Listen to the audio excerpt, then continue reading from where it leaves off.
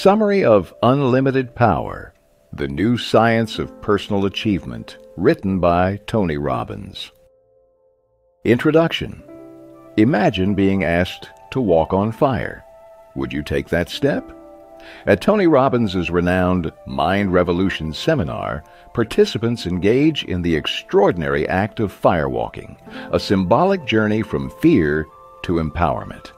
In this 4-day event, Robbins imparts invaluable lessons on overcoming fears, taking decisive action, and embracing the belief that nothing is insurmountable.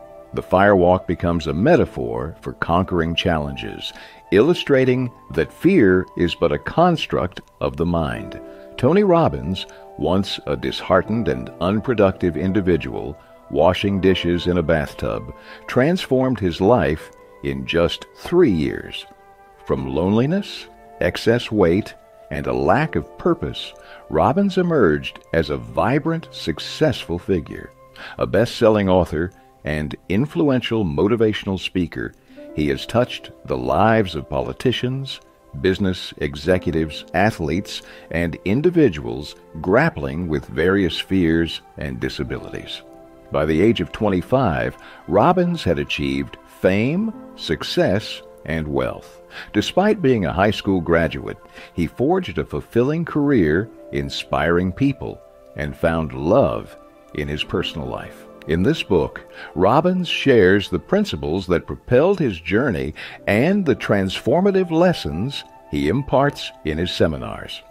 It serves as a guide to unlocking the boundless potential within you. The message is clear. There are no limits to what you can achieve, as the wellspring of unlimited power resides within you. This revised version aims to maintain the energy and excitement while refining the flow and clarity of certain sentences. Feel free to adjust as needed to align with your personal style and the overall tone you wish to convey. The Commodity of Kings.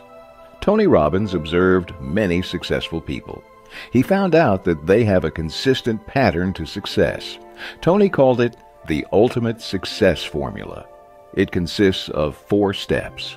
The first step is to set your target. It is to know what you really want to achieve. The second step is to take action. It is to move towards the goal. Sometimes, the actions you take are wrong. They lead you away from success and not towards it. That's why you need step 3.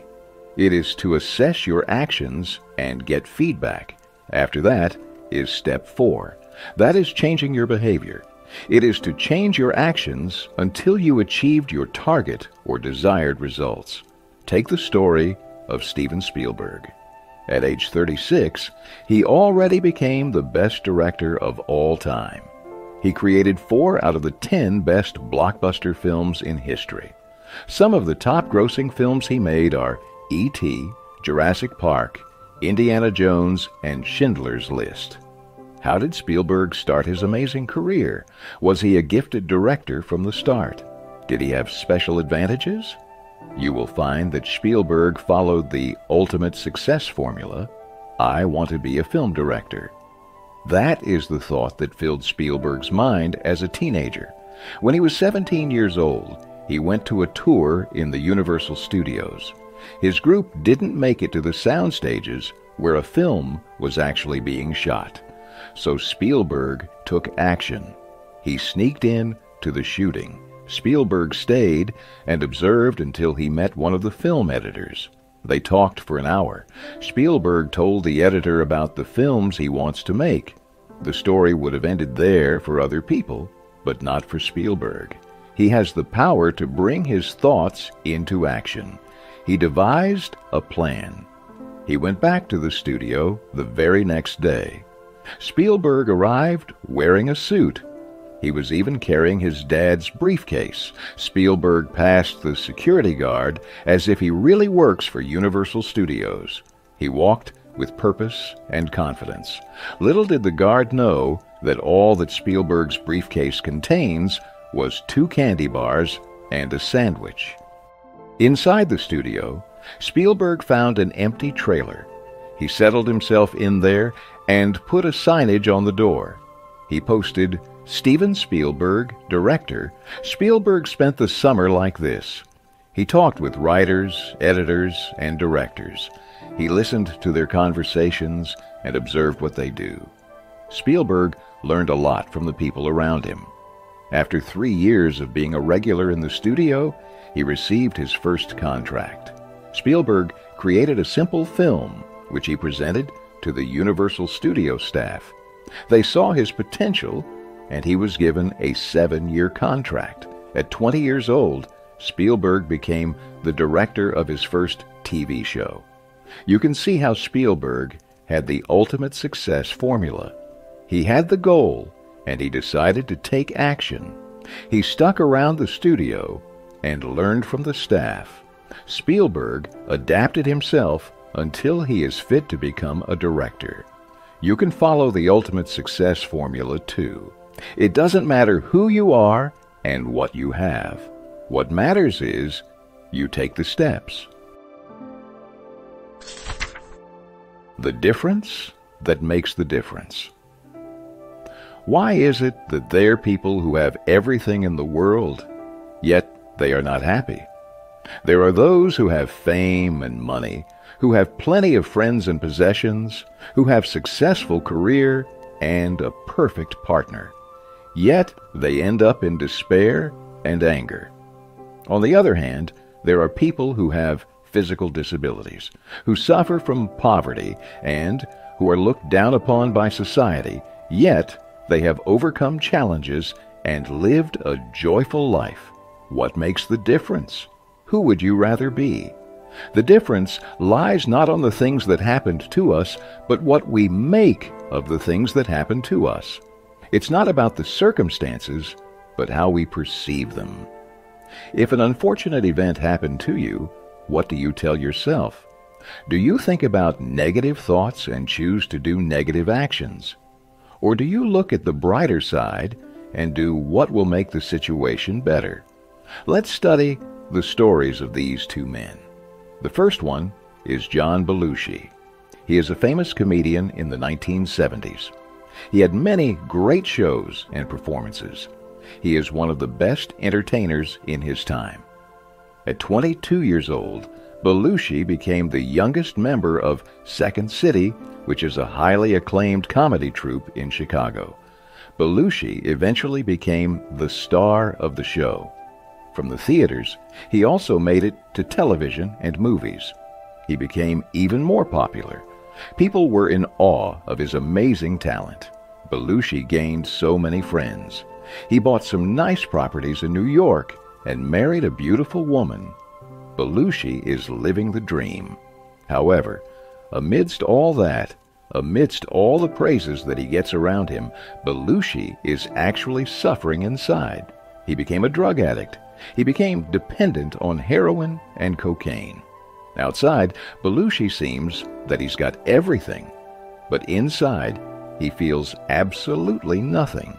All that Belushi had is emptiness that he tried to fill with drugs. He died at 33 years old. The cause of John Belushi's death was drug overdose. Now, let's take a look at the story of W. Mitchell. One night, Mitchell was riding his motorcycle along the highway at 65 miles per hour. It was very dark. Something distracted him, which made Mitchell look on his side. When he looked back at the road again, he barely had the chance to react. A huge truck in front of him suddenly went to a halt. Mitchell was still running at 65 miles per hour. He stepped on the brakes and turned his motorcycle into a skid. Everything seemed to be in slow motion. Mitchell desperately wanted to stop. But then, when he finally did, he was beneath the truck. The gas cap of his motorcycle popped out. The fuel spilled and burst into flames. Mitchell lost consciousness. He woke up lying on a hospital bed. He felt pain all over his body. He cannot move. Mitchell's body suffered third-degree burns. Even his face was terribly disfigured. Mitchell didn't give up, though. He recovered and went back to his business career. Another accident happened, though. One day, the airplane he was riding crashed. This time, Mitchell was paralyzed from waist down. He had to be in a wheelchair for the rest of his life. Mitchell could have ended up like Belushi. He could have spent his days sitting on his wheelchair while watching TV and drinking beer. He could have shut himself from the world, but he didn't. Instead of being miserable, W. Mitchell picked himself up. He continued on his business and became a millionaire. He met many influential people. Mitchell even ran for Congress. He had a happy marriage and a fulfilling life in Colorado. Tony Robbins teaches about neuro-linguistic programming. Simply put, it means to program your mind to have right thoughts so that you can do right actions. It's about communicating with yourself to have positive behavior. The power of state. There are days when you wake up feeling grumpy, when you feel like everything is going wrong. You just resign, saying to yourself that it's your unlucky day. There are also days when you feel so positive. Things with work, your family, and your finances are going well. You even do something heroic or achieve something great, like finishing a project or winning a game. You are the same person. Yet, why are there days when you mostly fail and days when you mostly win? There are days when you feel like you're in control and days when you feel like life just passes you by. The difference lies in the state you're in. There are enabling states. These are when your mind is filled with joy, love, confidence, strength, and faith. There are also paralyzing states. These are when you feel fear, sadness, confusion, anxiety, and frustration. You have the power to snap out of paralyzing states and remain in enabling states. You have the power to run your brain. You can create your enabling state at will. It can be as quick as snapping your fingers. Learn from the story of Carl Walenda. He is an expert acrobat. For years, Carl performed amazing stunts in the air. He wowed many audiences by doing dangerous tricks. He never even once thought about falling. Carl is full of confidence and grace. But then, one day, something happened. He saw himself falling. Carl couldn't get it out of his mind. He saw himself swinging hard and falling fast to the ground. The image haunts him, especially when he's up in the air.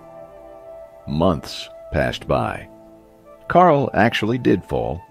It was the first and the last time he did. A single thought sent a signal to his brain. It altered his state and altered his behavior. Carl gave his brain a new direction. That is to go straight down to his death. Let's look at another situation. Dick Tomey is a college football coach in Hawaii. He knows how to communicate and bring the best out of his team. They had a championship game in Wyoming. It was a hard fight for Tomey's team. They were trampled in the field. It was already halftime, but the score is 22-0 in favor of the opponent. It seemed to be an unlucky day for Tomey and his team. The players felt down and frustrated. In the locker room, they all bowed their heads and felt hopeless. There's no way that they can beat the other team with the remaining time. Everyone thought that they're going to lose except for Coach Tomey. He collected inspiring articles over the years. They are stories of teams like theirs who had been behind on a large score. They are about teams who turned the game around and won despite the odds. Tomey brought out his collection and posted them in front of his players. He let them absorb the victory pictures and cheerful headlines. Tomey told the players that if these teams did it, so can they. It isn't impossible for them to win. There's still time, and anything can happen. The players went back to the field with a whole new energy. They played like it's the last game of their lives. And it paid off. From 0 in the first half, the players garnered 27 in the second half. Coach Tomey's team won with score of 27-22. Just like that, you can turn the situation around. Don't allow yourself to be in a paralyzing state. You can focus your thoughts. You can bring yourself into an enabling state at all times. The birth of excellence. Belief. When we hear the word belief, we often relate it to religion. But belief is not just about higher beings and sacred texts. Belief can refer to any principle which gives you direction and guidance in life. It is the way in which you see the world. Your beliefs command your nervous system. When you believe in something, it becomes the reality for you. It gives you power to take action. Pablo Casals is a great musician. He is proficient in playing several instruments, including the piano. At 90 years old, though, he suffered from arthritis and emphysema. Pablo's hands were swollen and his fingers were twisted. He struggled to breathe. Getting up in the morning is such a chore for the old man. It takes him time to carry his frail body. He walked slowly. His back is stooped over. He needed help in simple tasks like changing clothes. Before breakfast, Pablo always makes his way to the piano. He walks his slow walk with his stooped back and knobby knees. Even sitting on the piano chair gives him a difficulty. But when he finally settles his fingers on the keys, Pablo Casals transforms. He's not a sick old man anymore, but a highly capable pianist. He plays like a strong, healthy young man. His twisted fingers perform the melodies of Bach and Brahms. His hands were attracted to the keys in the same way that a plant is attracted to the sunlight. Pablo's back was less stooped, his breathing less labored. His strong belief in music made him overcome his sickness. He wanted to play so much that he was able to control his stiff fingers. When Pablo stood up from the piano, he was different. He stood a little taller and straighter. He walked toward the dining table and ate happily. Pablo even went outside to get some fresh air. Do you know about placebo effect? It is a concept in medicine wherein patients are given a pill with no healing properties. In one research on placebo, a group of ulcer patients are divided into two. The first group was given a drug which they were told would give them instant relief. The second was given a drug which is still being developed. 70% of the ulcer patients in the first group said that the drug worked. They experienced immediate relief and they quickly felt better. Only 20% of the second group felt the same way. Both groups were actually given the same drug. It doesn't have any medicinal properties. It is simply an empty pill. But the researchers made the patients believe that one is highly effective and the other is still being tested. The results are striking. Many doctors have proven that it's not always about the drugs. If a patient truly believes that they can recover, they can will their body to do so. Have you been in this particular situation? Your mother asks your help to get the salt. You enter the kitchen and look around. After a couple of minutes, you give up and say you cannot find it. Your mother then comes from behind you and gets the salt right there. It's actually on the shelf in front of you. She would say that if it was a snake, you could have been bitten. The reason why you did not find the salt is because of your belief.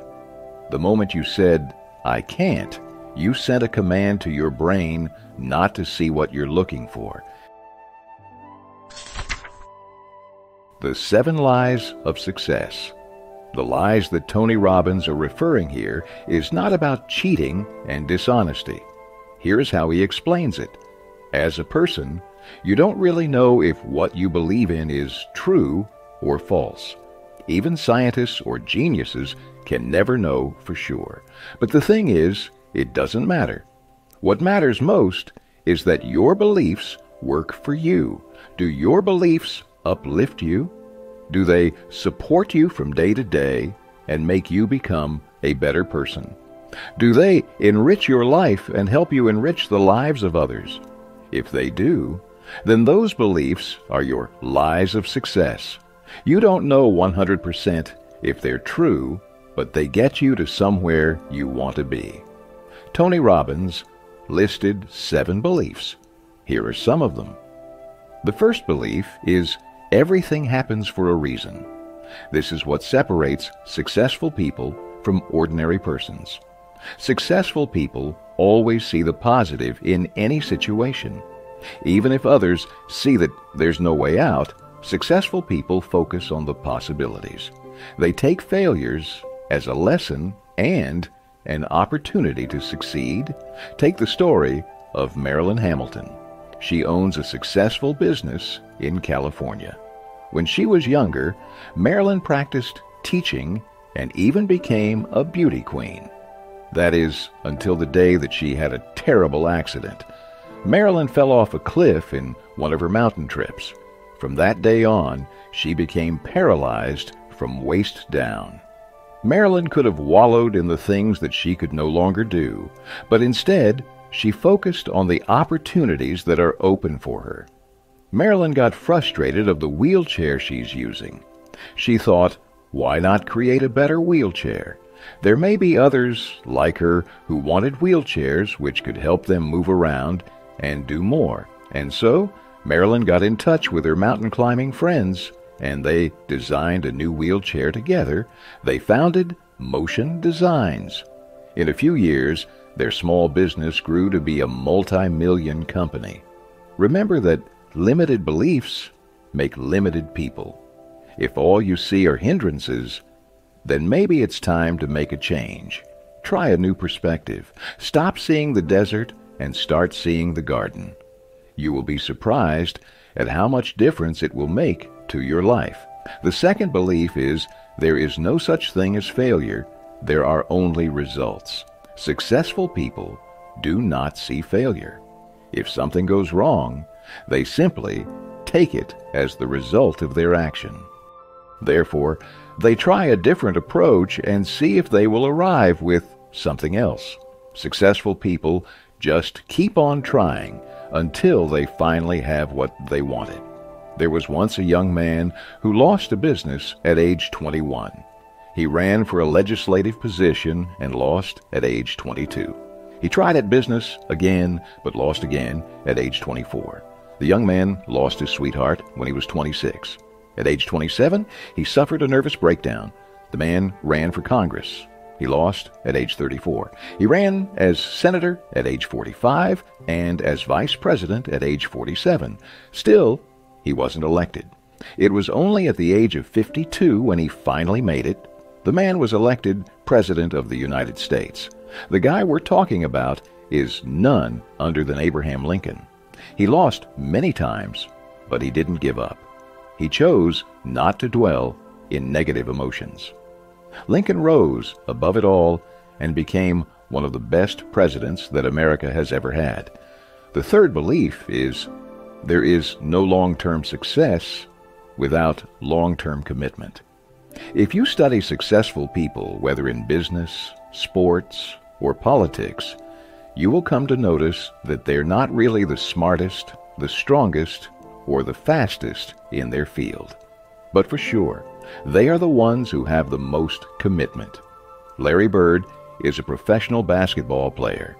He is one of the best in the history of NBA. Larry moves slow. He cannot jump high enough. But still, he became the most valuable player. The reason is that Larry has a high sense of commitment. He practices more than anyone else. He has more determination, and he has more drive. Because of that, Larry was able to improve his skill significantly. There are taller and more agile players, but they can't beat the high performance of Larry. Conclusion. You learned about Tony Robbins. You learned about the ultimate success formula and neuro-linguistic programming. You learned about paralyzing and enabling states. You learned about the power of belief and the 7 lies of success. There is untapped potential within you. The lessons you learned from this book will help you discover your unlimited power. Tony Robbins and his many followers have done it. Start seeing a world full of possibilities today.